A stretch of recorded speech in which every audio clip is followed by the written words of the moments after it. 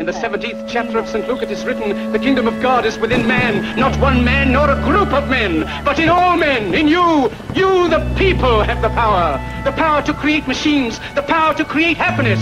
You, the people, have the power to make this life free and beautiful, to make this life a wonderful adventure. Then in the name of democracy, let us use that power. Let us all unite. Let us fight for a new world, a decent world, that will give men a chance to work, that will give youth a future and old age a security. By the promise of these things, brutes have risen to power, but they lie. They do not fulfill that promise.